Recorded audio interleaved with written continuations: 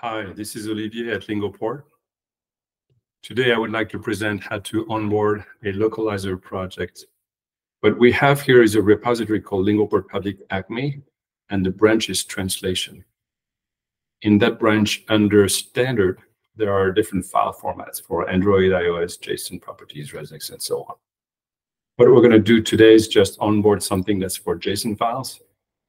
So now that we know that, we need a way to access this repository from within Command Center. We know that there are JSON files. We know that there are EN for the source locale, and then FR for French, and we will add a couple more for the target locales. So let's go on Command Center. In Command Center is here. I have already a few repositories and branches that are there. I'm going to add a project to this list. I'm going to choose an account that has access to the Acme repository. This one does, so I'll click Next. I need to have the repository URL. So which repository? Here you can see that it's translated. It's Lingoport Public Acme. It's this one, and the branch is translation. So I'm just going to copy that over here, and the branch is translation. Next, there is by default the name of the project is set up. So Lingoport Public Acme translation corresponds to Lingoport Public Acme translation. However, if you decide to change that, you certainly can, and can have remove the module name or have a demo or something else. I'm going to leave it as translation for now, and I'm going to add a tag. One of the tags is going to be demo, and another tag is going to be JSON, because there are JSON files that are here. I can run Globalizer or Localizer. Here we are onboarding a Localizer project. So that Localizer project here, I'm going to click Next. And now I need to pick which TMS or machine translation to go to. I'm just going to click Protos Enterprise for Lingoport here. So if you remember, the locale code for the source locale is EN. It's not ENUS. And we can check that here quickly here. Messages underscore EN.json.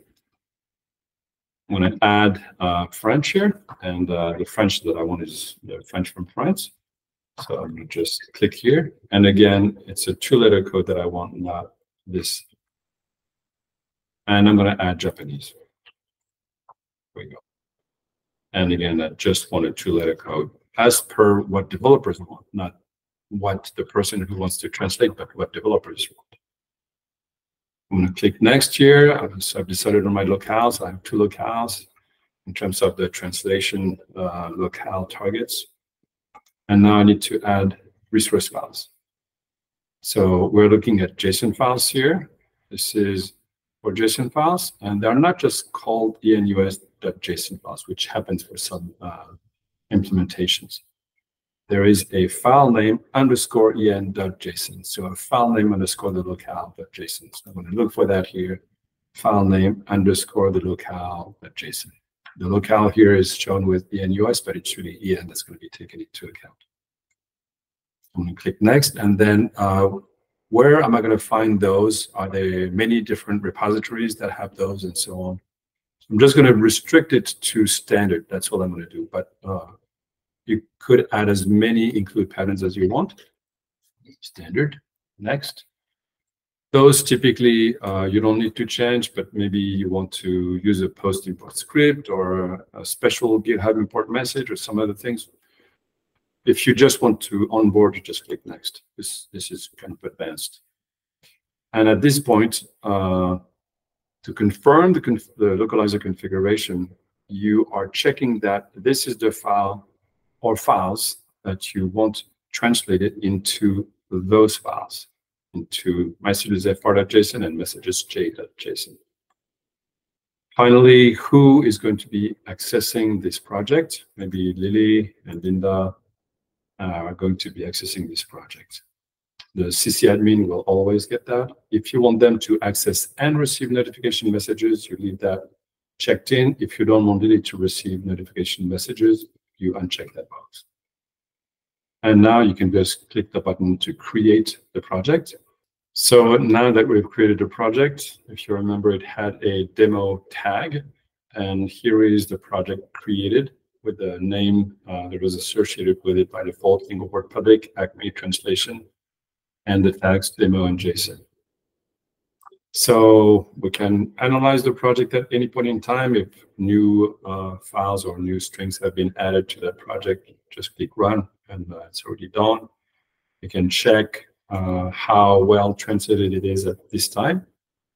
And at that point, you have onboarded this project. So going over what you're seeing here, it says that the source locale is EN. There are 2 target locales. There's no trackback, pseudo, or context locale. There are 16 words, 6 keys, or 6 strings if you want, and 1 resource file. It is going to go to the Lingoport Trados Enterprise TMS. Nothing has been received from that TMS yet. There's nothing that's outstanding. Everything is fine. There are also no developer errors, meaning everything can be sent for translation. There is no translator error, and that's since no kits have been received, that's normal. There's no informational issue also. This report here shows you for each one of the locale, what is the % complete? How many words have been translated out of the total number of words? Are there any words that are being translated at the moment? And are there any unsent word for that locale? You notice that in between Japanese and French, it's different. There are 16 words that need to be sent, or all the words that need to be sent for Japanese here. If you want this translation to happen now, you click this button here. When you click that button, a project will be created automatically in this Trados Enterprise, in this TMS, and translation can happen. Later on, when the translation happens, it will automatically be retrieved and validated and pushed back to the repository if everything is fine. Thank you.